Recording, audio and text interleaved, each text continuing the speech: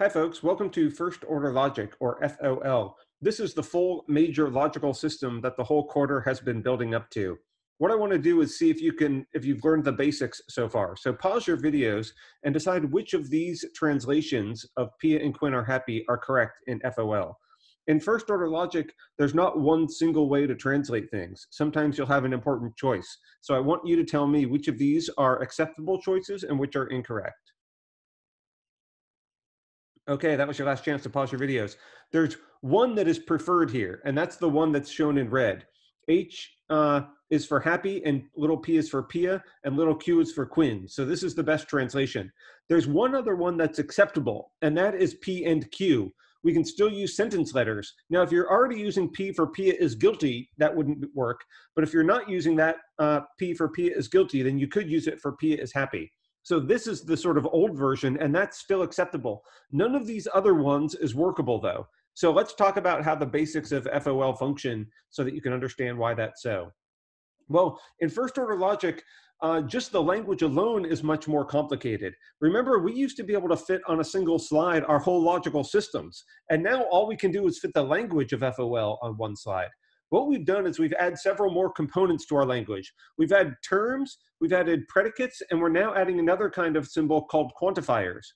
Quantifiers are like connectives. They allow us to make complex sentences. I'm going to talk about those in another video. In this video, what I want to focus on is the new ways to make atomic sentences in FOL. And the way that we do that is by using predicates of either properties or relations, and also combining them with constants, which are also known as names. Let's start with names. Which of these do you think are names in FOL? So I want to see if you've gleaned the basic concept for names. So pause your videos and tell me which of these do you think would work. Okay, last chance to pause your videos. There's two good answers here. If names have to be written in all lowercase, just like all terms. So if you're using an alphabetical character in a name, it has to be lowercase. But you can also use numerical characters in names. So the number 1 counts as a name. 0, 1, 2, 3. All the natural numbers we're going to use as acceptable names in 2. Acceptable names as well. Just like in mathematics, this symbol, this character, the numeral 1, is in a sense a name that refers to the number 1. We're going to do the same thing in our logical system because we're going to want to be able to formalize the basic theorems and prove a lot of theorems of mathematics. What you cannot do in names is have uppercase letters. So this Pia works as a name in English, but not in FOL. You can't even have uppercase letters buried in names. So this is not acceptable. This is an uppercase letter. Now, the other important thing is we're going to reserve the end of the alphabet for variables. So X, Y, and Z are going to be variables, not names. But just like names, variables also have to be written in lowercase. So lowercase z would be a variable, but not y. So all terms in FOL have to be written in lowercase. So names in FOL function just like names in English. We have the name Pia. That's just like a tag or a way to refer to that person. Well, the lowercase p is going to be a way to refer to them because in order to count as an acceptable name, it just has to be written in all lowercase letters. So a single letter P works, or you can write out the name Pia. So we're going to call these the short form and long form. If you want to symbolize Saint Nick, just make sure you don't capitalize the N, and that's fine. And the use of numerals is exactly like English, so there's pretty much nothing to learn there. Besides names, there's also predicates. This is a new important category, linguistic category in FOL. What predicates are they're like the verb phrases. You know, names are like the nouns in English, and predicates are like the verbs. They are the properties of things. Like when I say Pia is happy, the predicate there is being happy or is happy. And notice predicates always have a gap. There's an empty spot in the predicate where you can insert stuff. What do you insert in the gaps of predicates? You insert names. So that's how I would say something like Pia is happy. The way that we write predicates to symbolize that gap is we always have parentheses after a predicate. Every predicate must have parentheses after it. And when you put the little, the gap in the parentheses, we're going to call that an argument place. That's the ... this little ellipsis where things go. Now, if a predicate just has one argument place, it's called a property. Like being happy is a property of Pia. But if you have two ... two argument places, it's called a relation. Because when we say Quinn knows Joe, there's a relationship between Quinn and Joe, such that the first thing knows the second thing. So when we put that into FOL, you just need a comma between the names. So we're going to have multiple argument places separated by commas. Relations can be two-place relations, binary relations, or they can be three-place relations, four-place relations, etc. So notice that if we need a three-place relation, we just have to have a couple of commas, and we're going to have all the argument places there that we need. Remember, like all of the systems that we learn, bool and prop and FOL, there's never a space in any of these strings of symbols. So don't put a space between the commas, don't put a space between the parentheses or anything. It's all straight strings of symbols. Now, there's one very special predicate, and that is the identity predicate. Since it takes two argument places, since it has two argument places, it's a binary relation is what type of predicate it is. All the predicates that we use in FOL, made up of like letters like knows or happy or through, they all go before the argument places. This is called prefix form, where we put them before that. There's also a possibility of writing the predicate in between them. That's called infix notation. And that's the way the identity predicate works. Just like you would say P equals P, or Pia is Pia, or 1 equals 1, or 1 plus 1 equals 2. You're used to using the binary predicate for identity in fix already. This is the way you use it in your everyday lives in math that you learned in elementary school. So we're going to do the exact same thing. Think of the identity symbol as a special symbol in FOL now, just like it's a special symbol in mathematics. We're going to carry that over as an important binary predicate. So when you look, for example, at this explanation of the language in FOL, we're going to have like standard relations. You can make up any relation you want with the alphabetical letters, but we're also going to have the identity predicate as an important relation here. Furthermore, the key thing about predicates that helps us distinguish them from names is they will always be written with uppercase letters. Notice that likes is capitalized and happy is capitalized. You can even just have the capital letter H. That's an acceptable way to write happy. So that would just be the short form for happy. You can, I guess if you want to shout your predicates, you can write like happy in all uppercases. That's fine too. The only requirement is predicates always have to start with a capital letter, and names can never have any capital letters. And this allows us really easily to just tell at a glance what counts as a predicate or a name. Now, how do we make atomic sentences? Well, there's really two recipes for it. We're going to, just so everything you've already learned in the class is still relevant, we're going to keep these sentence letters. So you can use P for P is happy. Or sometimes actually what I'll do is I'll use these uppercase sentence letters just for some random atomic sentence where it doesn't matter what the exact content of it is. But when we want to look at the specific sentential structure of the thing, we want to know exactly what the sentence is saying, whether it's a property or a relation. We are then going to write out the predicates and the names. And so the second way to make an atomic sentence is just take any predicate and insert the right number of names in the argument places.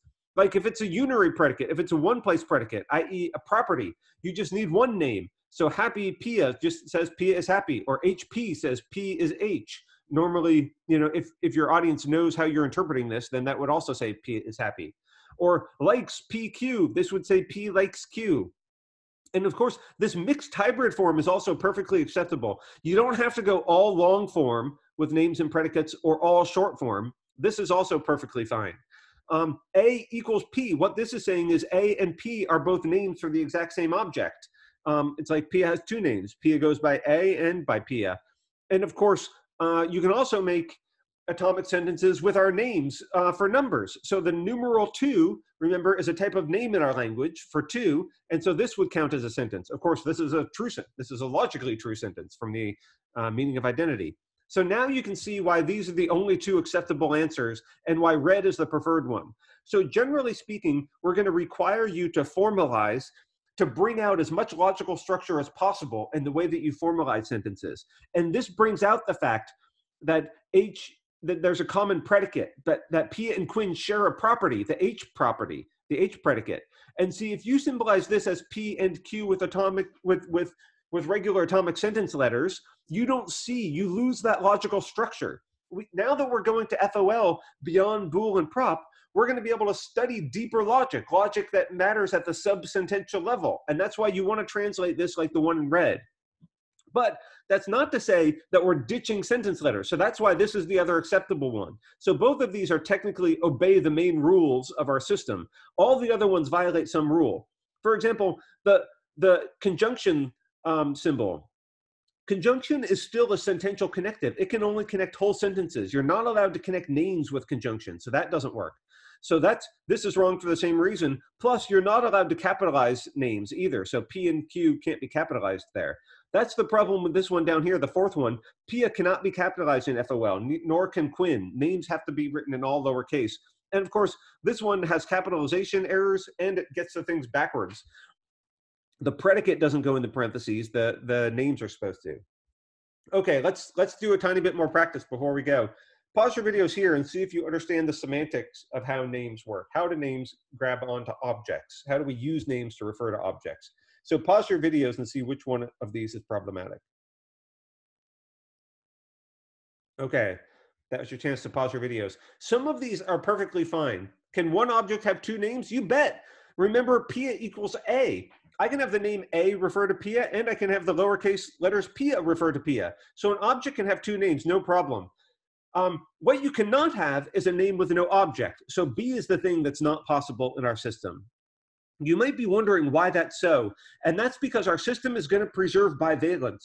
Bivalence gives logical systems a lot of power. It is incredibly important. But what if we had a name that didn't refer to an object, like Pia doesn't refer to anything? Then how would the sentence happy Pia be interpreted? Is this thing true or false? Who knows? Because this doesn't grab an object and it either has or lacks the property of being happy. So we could have failures of bivalence if we allowed names to not have objects. So every name must refer to some object or other. Now, that does not mean every object needs a name. So this does not go in the other direction. You have to really keep this clear in your head. It's okay to have objects with no names. You don't have to name every blade of grass in your yard in order to make logical inferences. That would be absurd, ridiculous. So not everything needs a name, but a name does need an object, and that's because bivalence. If we had objects with no names, bivalence would never be threatened. So names can have one object. You can have objects with multiple names, but what you cannot also have, you cannot have one name refer to multiple objects. That's additionally problematic. That creates failures of bivalence as well, because if Pia referred to two different people, and I said Pia is happy, you wouldn't know if I said something true or false unless I specified. So I need to be talking about Pia 1 or Pia 2. When we formalize those, we need to give them different names in FOL so that we have unambiguous truth values for every sentence of our language. Okay, let's do one more practice. Pause your videos and see if you can answer this.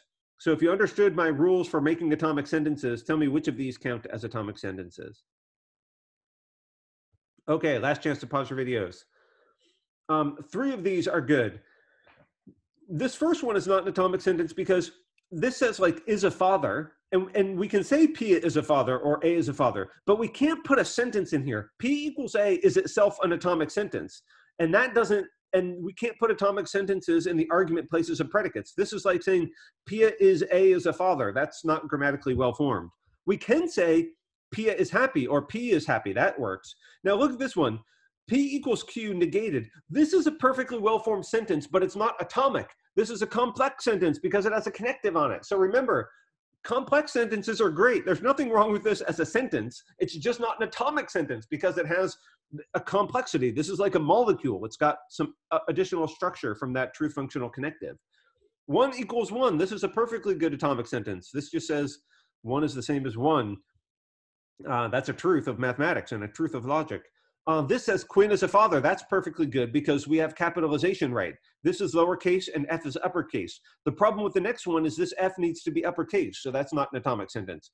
The problem with the last one, X is a term.